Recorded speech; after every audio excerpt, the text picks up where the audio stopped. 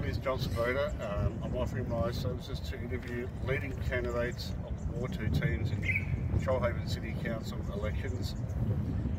Ben from the Shoalhaven Labor Party is here for our second interview, and as a leading candidate for Ward 2, Ben, Shoalhaven, for the Shoalhaven Labor Party, what are the main issues you will pursue if elected into the Shoalhaven City Council elections on the 14th of September as a councillor? Well, John, thanks first of all for doing this. I appreciate it very much. And this is Rusty. This is your new puppy. Yeah, that's right. Yeah. He's not running for. He's not running for council. He can't even vote. He's not old enough. No, mate. Priorities here are quite simple. Shoalhaven Council, as we all know, as everyone out there knows, has had problems over a long period of time, over decades. So the priority for me is policy. Policy is what I'm good at. Governance is what I'm good at, and it's not the most pretty. It's not the most I don't know, gorgeous outcome. It's not the biggest promise you can make. But the council right now has an issue of they build things and then don't maintain them. And our roads are a great example. Things like that all over the place. And what we need in council is someone who's going to go in and just fix that, create a base level, so the next councils can then build upon that, and then we can bring the Shoalhaven Council back to what it should be. In the future, yeah. And what are the major issues that you think our voters will be concerned about in this election? Just similar as that. Everyone I've spoken to so far has very similar requests. First one of those is clearly roads. Clearly, we live down here. Jervis Bay Road we drive it every day. It's a safety hazard more than just a problem. It's absolutely shocking. There's a hole there in the budget, $21 million, $34 million to maintain the roads. That doesn't include the $21 million to bring them up to a standard. So we need to find a way to fix that. Then there's just the basic stuff like the grass cutting. We don't want people with long grass next to there's fire hazards and things like that. Drainage is the other big one. And then something close to your heart, mate, all the tourist stuff. We don't look at our tourists. I mean, look where we are here at St George's Basin, one of the most underrated areas and wonders of our area getting around. And I'd like to see some advancement in that and helping. Looking at the tourists and seeing how we can leverage maybe some extra money out of them for the community as well. Right, and it's amazing that you've touched on a few major topics there, of course, and that leads up to our next question there, which is which order would you rate the following as importance for the elections in September?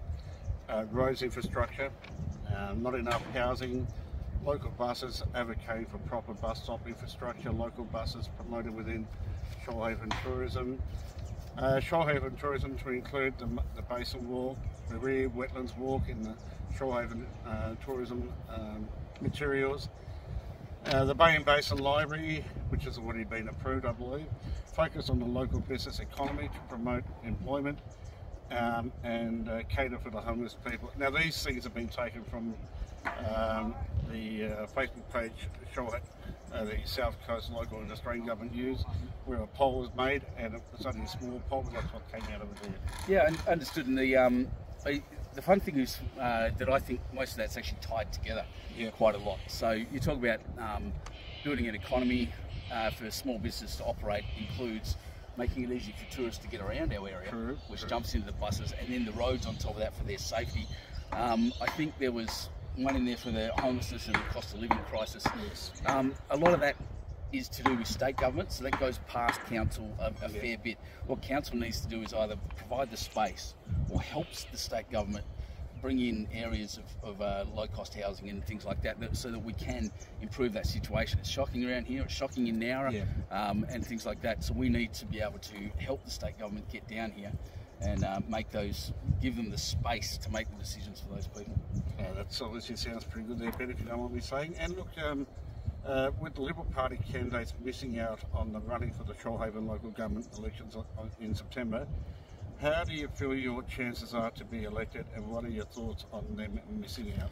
Yeah, it's a good question. I think it's a shame for Paul Elwell and Serena Copley. I've said it publicly. I don't always agree with what they did, but they obviously work hard and they had the community's best interest at heart. I'd like to think that people with a that were voting for the Liberal Party will look. They have to look at other options. Yes.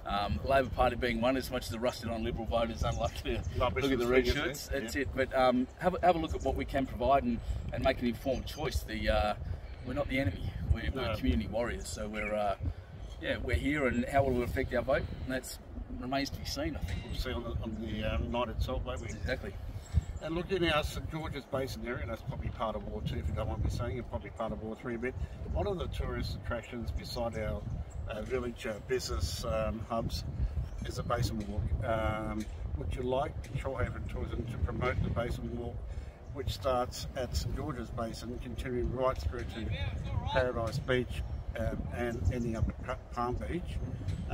Also, would you support the Aree Wetlands Walk to connect to the Basin Walk and the promotion of it? Basin Walk itself is, look, it's here. This is something I've walked a lot, and we spoke about that earlier today. Yeah. I've walked this area a lot, very local. My parents' house, my uncle lives just around the corner here. I know it quite well, and I absolutely advocate for that. Once again, St George's Basin is something that's a little underrated when we talk about tourism. We have the 100 Beach Challenge, all up and down around Jervis Bay, but nothing here, within Sanctuary Point and this amazing space. So I'd love to see tourism get into that. As far as the connection to the Bearware wetlands, I'm not sure how we'd manage that, but it's something we definitely should look into. So bring it on, bring all of it connected. That'd be wonderful. Excellent. And look,